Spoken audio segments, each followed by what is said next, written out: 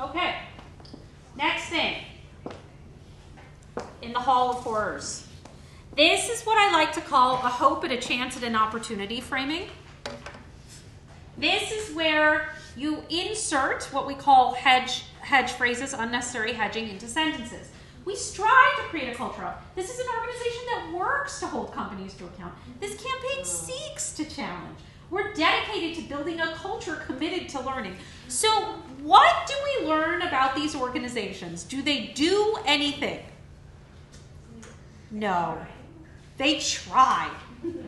I was doing a training once in Tasmania, and their example of this unnecessary hedging was, we are desperate to try. Like, wow. You guys weren't even willing to just like try. Like, you wanted to hedge trying. So this language tick is very, very common in progressive advocacy. It isn't going to necessarily be in anything that you find written. It tends to hang out in mission statements. That's its usual home. You're nodding because it's in your mission statement, isn't it? Is your mission statement just like 13 hedge phrases stacked next to each other with some like prepositional phrases to like break them up? Yeah. So it happens in hedging. It happens in campaign descriptions. It's also incredibly gendered. There is a certain gender that tends towards more hedging than another. Would anybody like to guess? Who does this more? Women. Yeah. So especially in political organizing and issue areas that are predominantly made up of women, you get a whole lot of hedging, right? My favorite example of hedging is the Gates Foundation motto, which is dedicated to the idea that all people deserve the chance to lead healthy and productive lives, which is to say, you can't have anything. So the happy thing about this, and the reason we're not doing an exercise around it, is because it's really easy to fix. You just get rid of the first verb and conjugate the second one. So instead of strives to create a culture, we create a culture. Instead of works to hold companies, we hold companies to account. Instead of seeks to challenge, this campaign challenges. Yeah? Yes? Yes. Okay. So one of our favorite, yes? Just a follow-up question on hedging. Yeah. I've seen this in relation to trying to protect your ass on libel issues. And maybe this is coming later on not wanting to poke legislators in the eyes, but I'd love sort of your thoughts on, if you don't have all of the facts to say it without fear of getting sued, like, can hedging be used in a way that still taps into the frames? Sure. Yeah. I mean, when it's necessary, it's necessary. But it generally, what I'm pointing to is hedging around your own achievements, which you can't really be sued. Like, someone can be like, you're lying, you didn't actually do that. But it's not a libel issue. It's just like, you're bragging, right? This isn't hedging around the problem. This is hedging around achievements. So our favorite hedge, we love this hedge, is access to.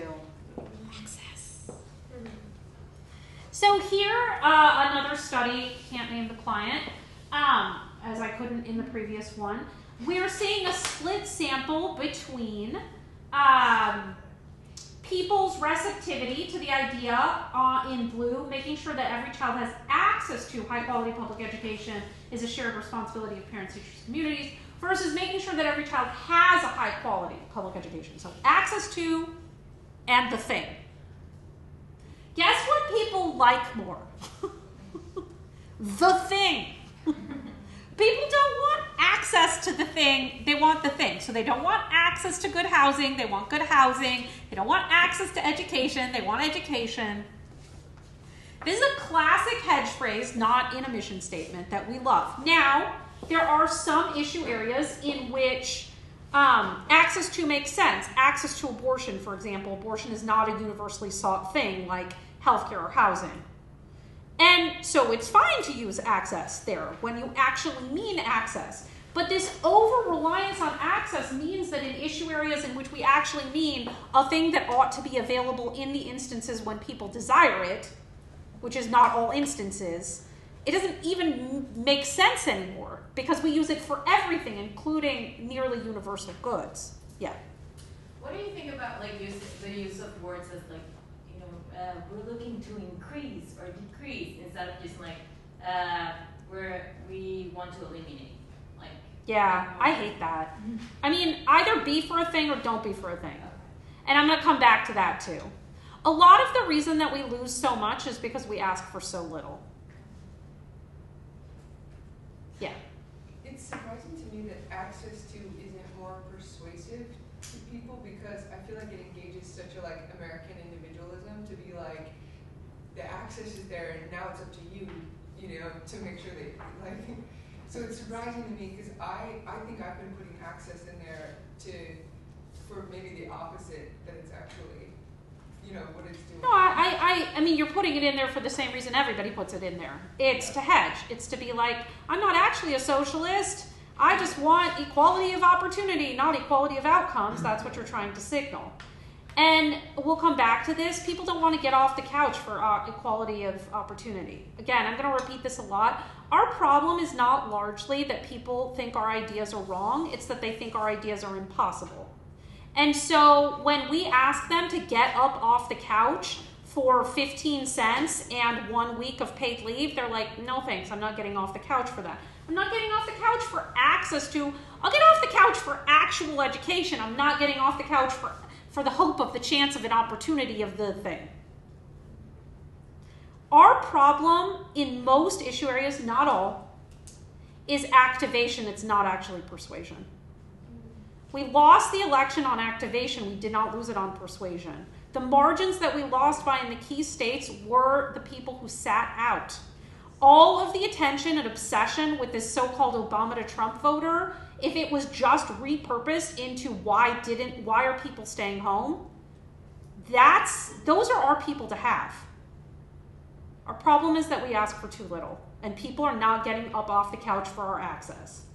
They will watch, you know, Game of Thrones and like watch the world end in high definition.